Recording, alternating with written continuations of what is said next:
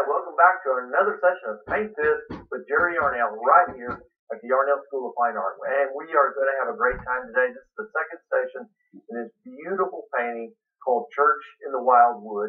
And this is a little setting that I did, I think I mentioned last week, of a watercolor study that I did many years ago. I did about 30 or 40 of these little watercolor studies of old buildings and a lot of churches in the upper Midwest, Oklahoma, Kansas, North and South Dakota, Nebraska, and on up in those areas. And this is up in the South Dakota area.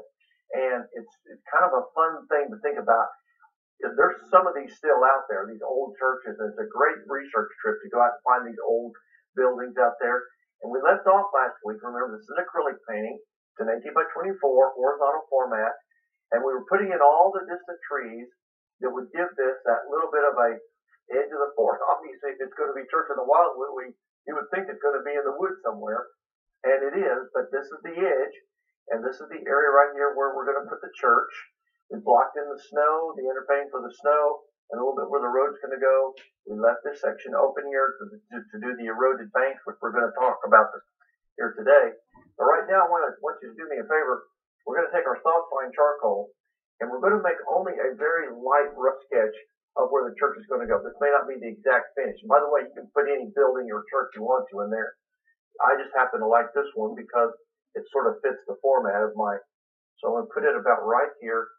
And you may not even be able to see this very well, folks, but I want to see where it's going to sit before I add any of the larger trees.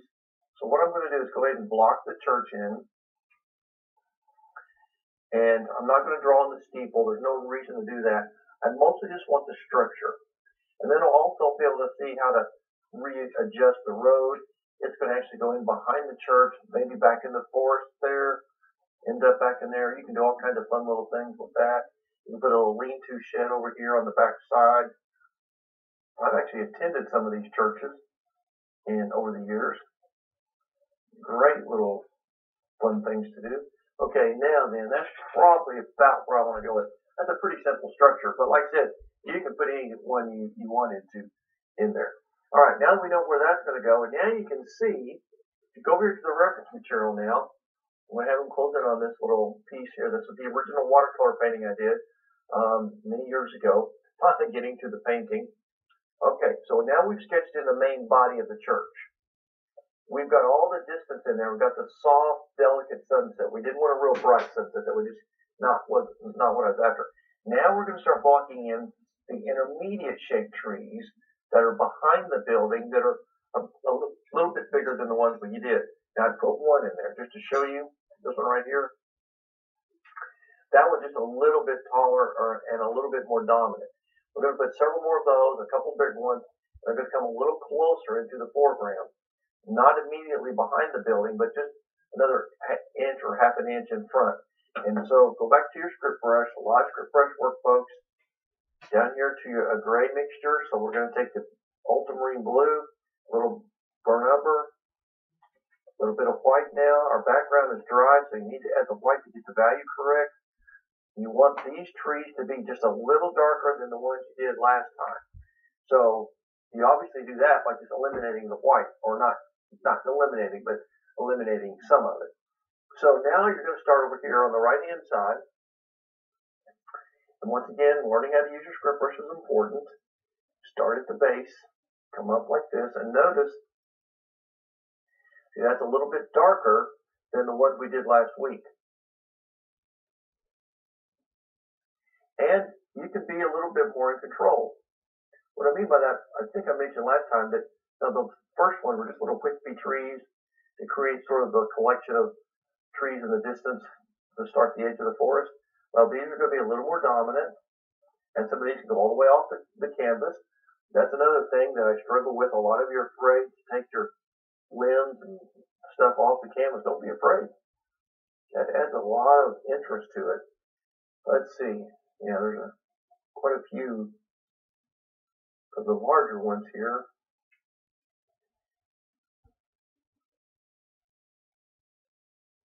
Learning how to use a script brush is critical if you're going to be a landscape painter.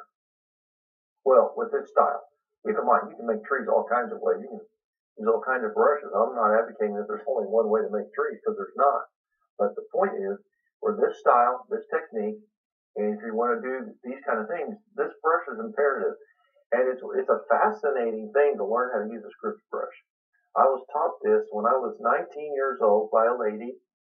I was teaching back then, believe it or not, and I was in a little tiny building in a small town not too far from where I live.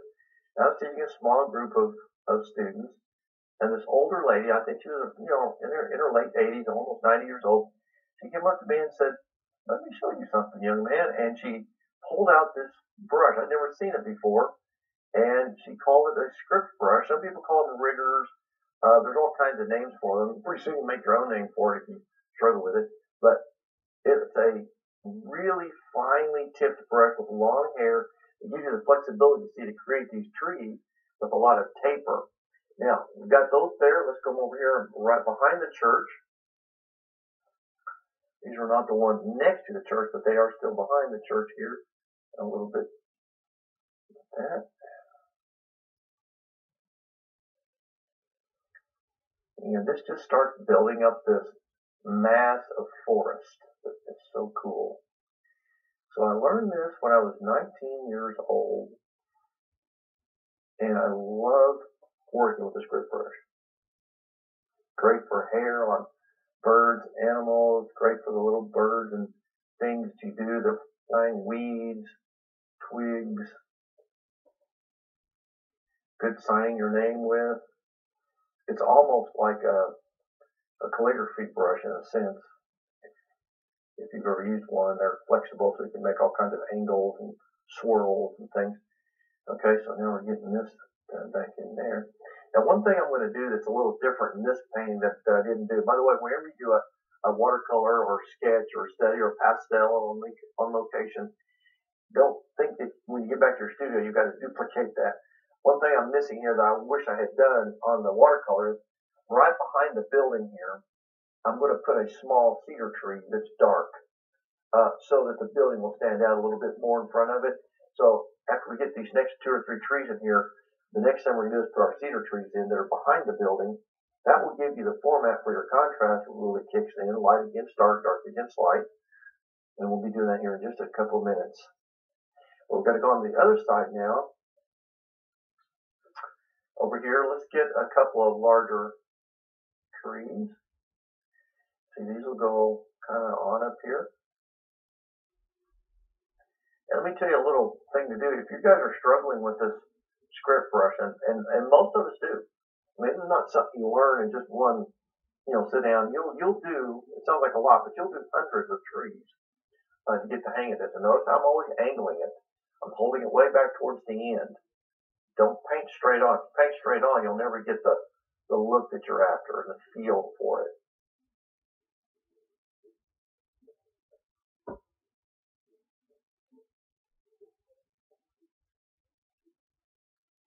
See that cool? Now see, this brings this group of trees a little more in the foreground. Now this is where your value system really begins to be your best friend. And you get all this depth. People look at your painting and think, man, how'd you do that? Well, it's all about values. Just making darker values come forward makes the painting have depth. So see how far back some of that is? You can see way back to the forest. This is just an amazing thing. Don't be afraid of it. Gonna come over here, put one. Now we're going to put more, but they'll be bigger. They'll be darker. They'll be fatter. They'll be taller.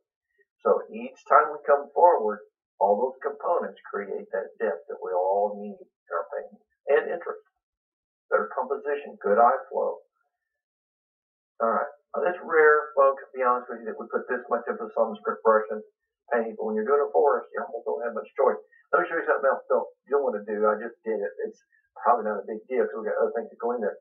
But when you put trees in, notice you don't want to put even space between each one because it gets too monotonous. So be sure you're always cognizant of this rule, where you're breaking up your negative space so it's more interesting to look at. Like the little talk we had about putting something in the center. Well, it's okay to put that church in the center of the painting if you've got all these other things around it to break up the negative space so it doesn't appear to be in the center. So, there's all kinds of things you can do I guess that old saying, rules are meant to be broken. Well, guess what, folks? In the art world, that's exactly true. That's why they call it artistic license. Yes, we need to follow technical things to make a painting work right, give you good, whatever you want to call it, good eye feel. But man, the sky's the limit. So just because you're watching this show and you're hearing me talk about things, that doesn't mean that's the only way. Experiment. There's all kinds of neat ways to be an artist.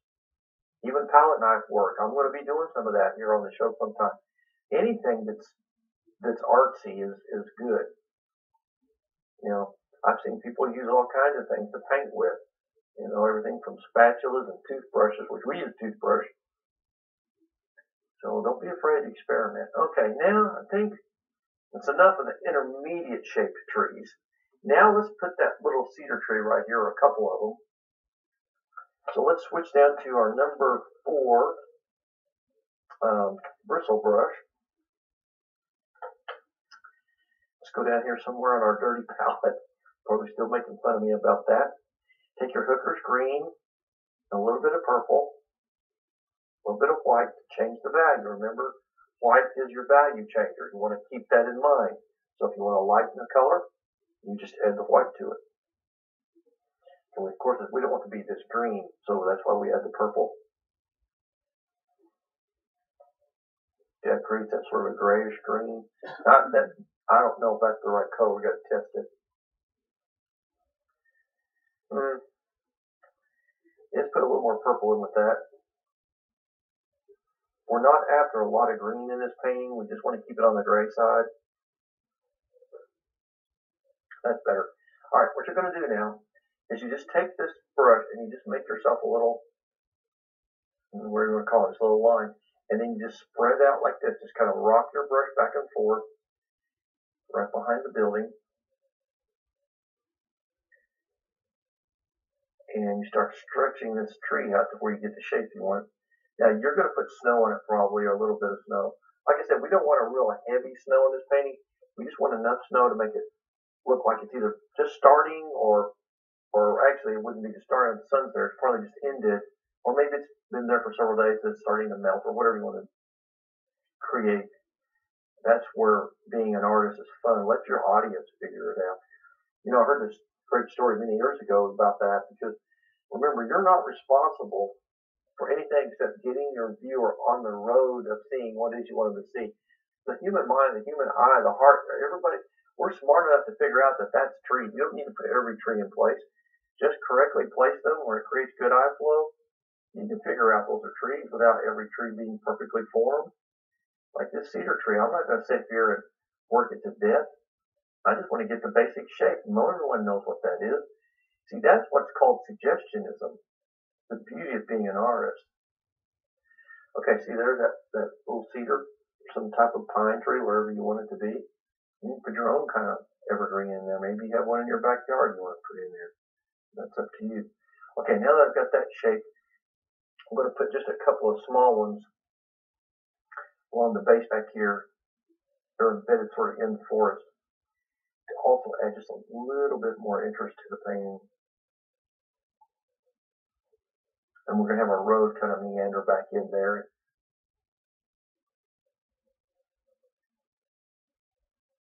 But this little bit of a darker green against that lighter grayish background really looks good.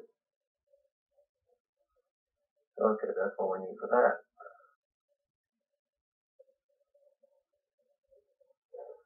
So we've got those 3 trees in there now, and that'll help set the contrast real down. Now, let's work on this corner. I want to get this done, and anything else that we can get underpainted today, we need to do. So let's go back to our number 6 bristle brush.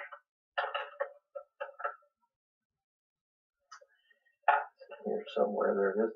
And we're going to create this bank. Now, if you've never done one of these eroded banks, they're a lot of fun to do.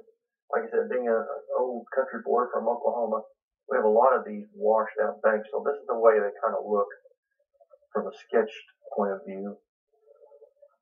So they're going to have this little wash on the front. And it just kind of flattens out back here. And we'll have some brush and stuff on top and like that. So there was a little wash right here in front that's going to go into the road. Now, because we didn't talk about this, I was meant to do this at the beginning of the show, but you have to establish a light source here. Now, if you think about this for a second, this is another controversy, especially if you're kind of new to the art world. Where is the light source? Well, in this case, I'm going to make it come from the right-hand side, okay? But I can already hear the comments. But the sky is lighter over here. Shouldn't your sun be over there? No. Keep in mind, folks, when you have a sunset or a sunrise, the horizon creates color all along the horizon forever. So the sun can be anywhere. It can just be lighter at some spots because of the clouds and so forth. Now, granted, if you have the actual sun or the glow of the sun from a source, it would be dictated where it's at. But in this case, that horizon, there's sun could be on either side. It can be off the canvas. So don't be afraid to put the sun direction anywhere you want it. In this case, I want it to come from the right. So the banks here, the reason I'm bringing that up is because these banks will be darker on this front side. So you want to take your umber, a little bit of purple, maybe a little sienna, just triple load your brush, and just kind of come in here and underpaint these banks real quick. Put the paint on thick enough though that you get good coverage, and then kind of feather into your underpainting from last week out here. Now, folks, this will change. This still is a good bit of underpainting going on here. We didn't get all of it underpainted last week. A little bit of umber, purple, and blue. A little darker down here in the corner. And these are sort of comma strokes. So you just kind of swoop it.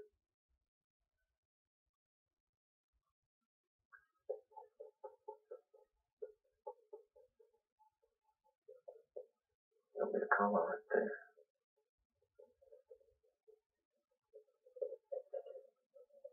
And this is just the edge of the road as it kind of meanders back in there in the distance. So I just put that little dark there. That's going to be where the mud or the dirt is going to show through the snow. Now, I know this looks really terrible, but that's just the way it starts. We've talked about that many, many times. Underpainting, it doesn't look like much. You have to have enough confidence in the process and in yourself to know that this is all going to work out. I am making sure that my canvas is covered fairly well, though. That's why you see me doing it. And I'm scrubbing it into the original road location. All right, now that that's been done, there's a lot of grass and brush and stuff that come in here. We'll put that in later. All right, now what we're going to do is we're going to start thinking about some of the other closer up trees, the intermediate trees that are back in the distance. So now, go back to your script brush again. Let's put a handful of some that are a little bit closer, a little bigger, and a little darker. So you can go back to your brown. This time go to umber and blue. Put in water to thin it. Just a little bit of white to slightly lighten it, but don't get it too light. And let's test this color, see if it's going to be dark enough. If not, we just add more blue and brown. But I think right now I want to put like one right here. This one, see, is a little closer. A little more formed. And what I mean by that, the other ones, remember, we just whisked in there. This one's going to have just a tad bit more, you just concentrate on the shape a little better, basically. It's going to go all the way off the canvas. And you want to get it tapered nicely. So that's probably about how wide you want that one to be. See, like that. Now, once you kind of get your trunk, you can put a little fork on the bottom if you want a little sapling. That's a real common and fun thing to do. Then you can start branching off the limbs off the main tree. See, I'm in constant sort of perpetual motion, you might say.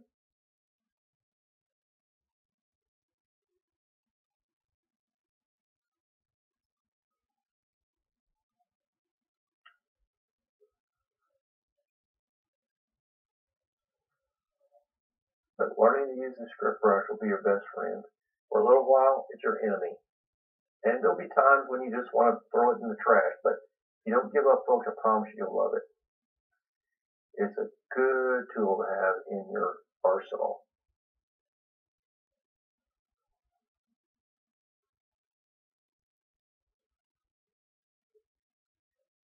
Now, after this session and our next one, everything starts to develop faster. The main thing is what's slowing us down this painting, as you can see, are all these trees. But you can't avoid it, so, you can't just, not put the trees in there because this is the forest. And the more trees you put in here, frankly, the better the painting looks. It adds that little atmosphere, the ambiance of a deep forest. Let's put one over here on the right-hand side. Maybe it's kind of coming off the canvas. Just kind of let the branches go right off. See, don't be afraid of that. See how cool that little section is right in there? And can you believe we're already starting to run out of time? I tell you, these shows just don't last long enough, but the key right now is for you to focus on your trees, to get them in there, and then we're going to start working on our snow. We'll start our church next week. Now, here's one other thing you could be doing. Start looking at your reference material. If you've got a particular little country church, maybe in your area where you live, or maybe you've got some files already on old buildings and you've got one, well, put whatever one you want in there. Let it be all yours. My job is only to give you technical advice, and the rest is up to you.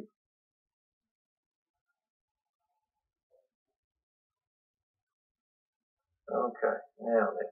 I like this one on the corner, on the edge over here, because it kind of helps with the eye stopper issue. Now, let's go over here to the left-hand side real quick. Let's put one more. We'll go way over here, probably about right here. We'll put one down a little bit further into the painting. So you just use the same procedure.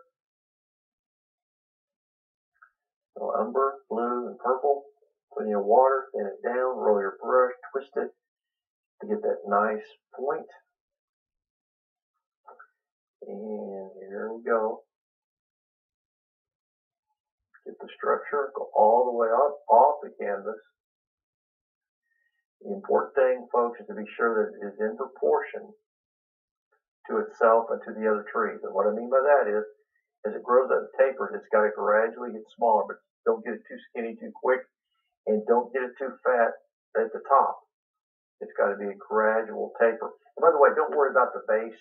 You're going to put snow and grass and brush and all kinds of stuff there under it, so don't worry about that. This is a good lesson on how to use a script brush, so I'm glad we're doing this, even though it's kind of time-consuming.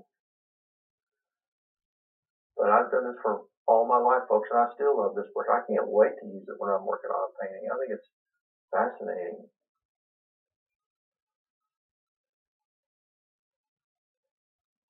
And see, this tree is fairly dominant. It's got a pretty good shape of its own that stands out in front of the others. So be sure you have a little fun. Don't be afraid to have a wet paper towel handy.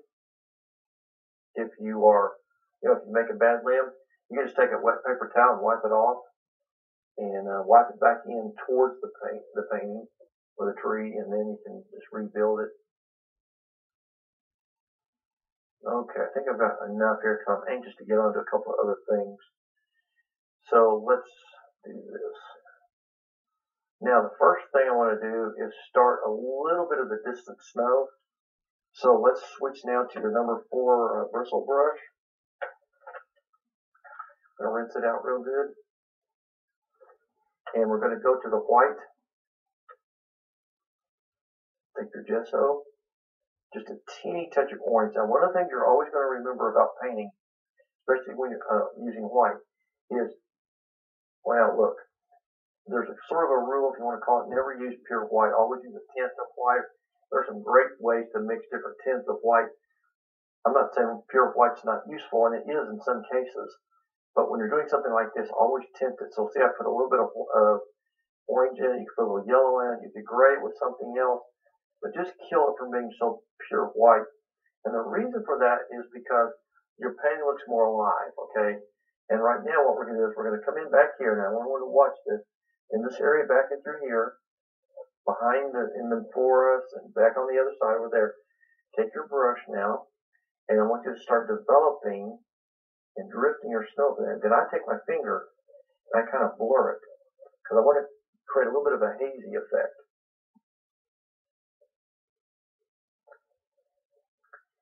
And you might say, why didn't you put the snow in first? Well, the reason why is because 90% of the time when you put the snow in first, you put too much. And then you still got to go back and figure out how to blur it and blend it.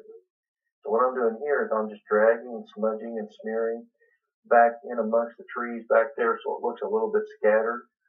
It's okay if you hit the edge of the tree a little bit and soften it, who cares? As you come forward, see I'm scrubbing it back and forth in a little bit of a raised effect to try to create the movement. Now this is where you start coming into the edge of the road just a little bit. And we'll still do some work on that road. We'll probably have to open it up a little bit back in there.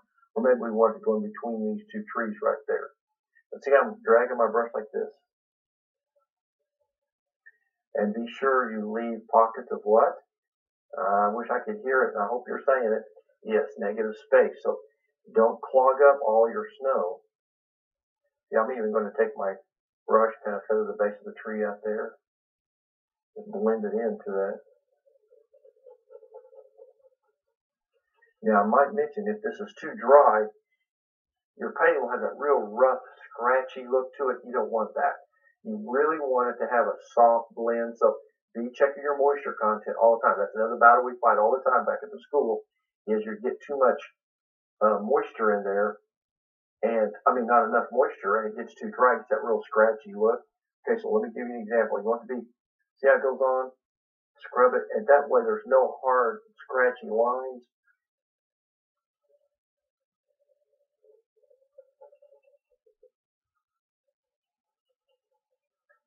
So just keep scrubbing this down into here and leaving these little pockets. See, I'm leaving these little pockets of negative space. That's where we'll put the brush, the bushes, and all the other things that make this painting really come alive. This is going to be really cool. Well, as usual, folks, we're starting to run out of time. So what I'm going to do is give you a little homework assignment here. Get your larger intermediate trees in, and then start practicing this snow, because after next week, or during next week's session, this painting's going to take on a whole new life. I'm going to probably resketch my house a little bit. So I want to thank you for joining us today. God bless you. Stay inspired. I hope you can join us again right here real soon on another session of Paint This with Jerry Yarnell. Episodes of Paint This with Jerry Yarnell are available at Garden